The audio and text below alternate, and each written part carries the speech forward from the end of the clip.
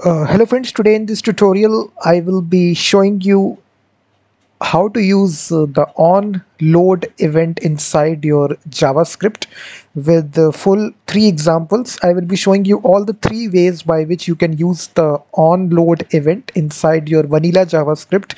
I will not be using jQuery, any sort of third-party library. It is completely vanilla JavaScript, and basically onLoad event inside your JavaScript is nothing but whenever your HTML page is loaded in the DOM, which is document object model. So basically onLoad event. There are various events out there in JavaScript. If you just look at a list of events in JavaScript, you will get to know there is a great website called as w3schools.com. There is on click, on mouse hover. So there are various events out there. Whenever you perform something on the web page, let me click a button here, let me click this hyperlink. This is kind of an event. We are performing some action on this web page. So similarly, whenever you open any sort of website, let's suppose I go to Google, so this website loads. So there is a onLoad event out there. So whenever all the elements are loaded, then this event trigger.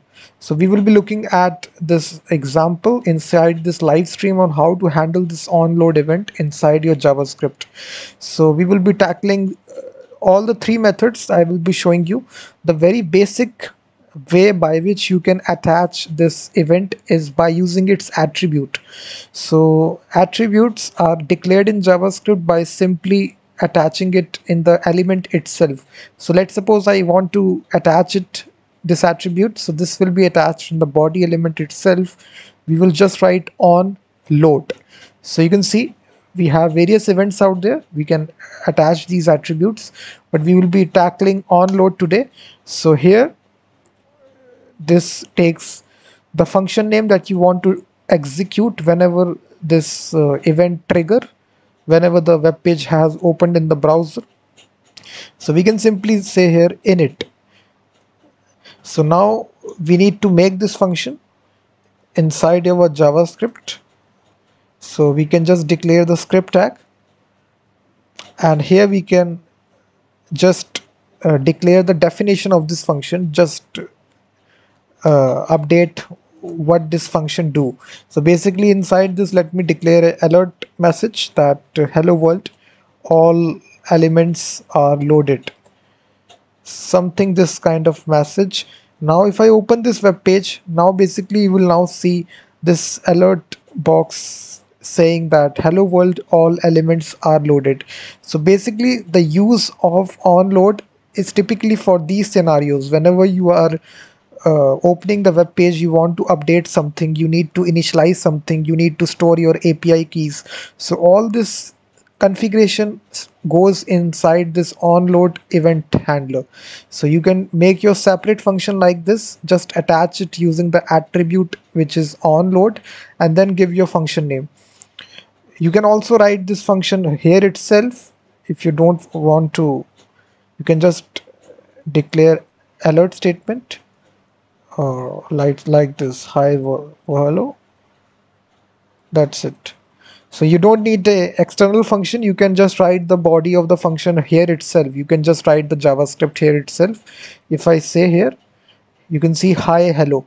You can see there are 2 ways. Either you can declare a separate function for this, or you can write the JavaScript here inside the attribute itself.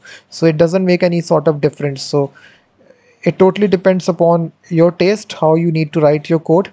If it is a very simple function, then you can write here inside the element itself. If it contains a lot of code, configuration code, then you need to write a separate function. So this is the first method. Now I will be showing you the second method by which you can declare this. So for this, we don't need the attribute. Mind you guys, I have written all the source code of the examples that I am showing you in this video. So if you want to get all the source code, you can go to my blog post. So this is a blog post I have written. All the 3 methods I have given alongside with their source code. So it is given in the description of this video. Please hit the like button also if you like this live stream, and also comment how you like this content, how you like this video. So coming back to the second method, guys, it is very simple. you don't need the attribute. Instead, we will just write the JavaScript part here inside your script tag. So here what we will do is that we will attach it to our body. So what we will do is that we will say document.body and then dot. So here you see various events are there: on blur, on click. So inside this we are talking about on load. So here we can write the function as it is. You can see that alert. This is the second way.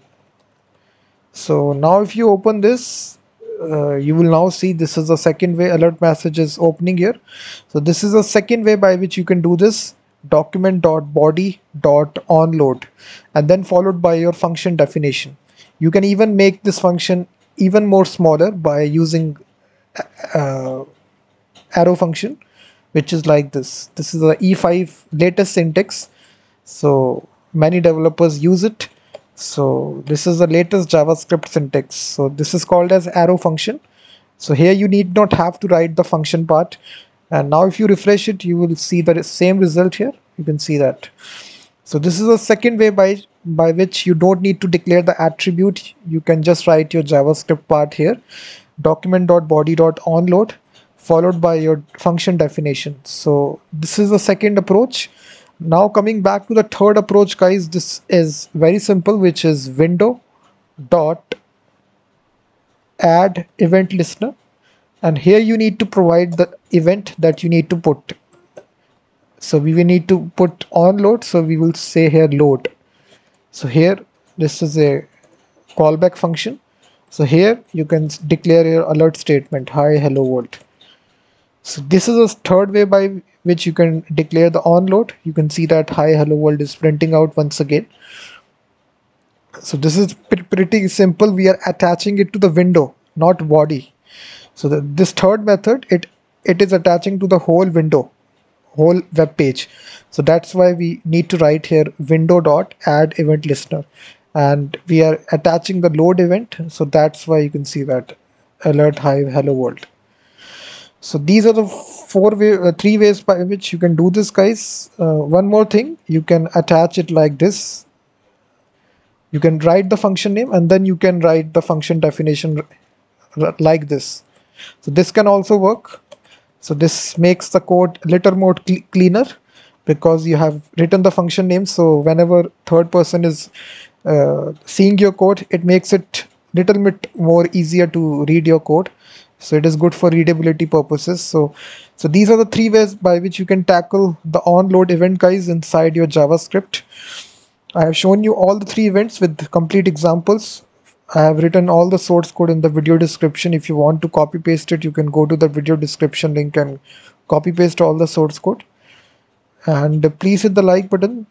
Also comment on this video how you like it and how you want my future videos to be. So thanks very much for watching this video.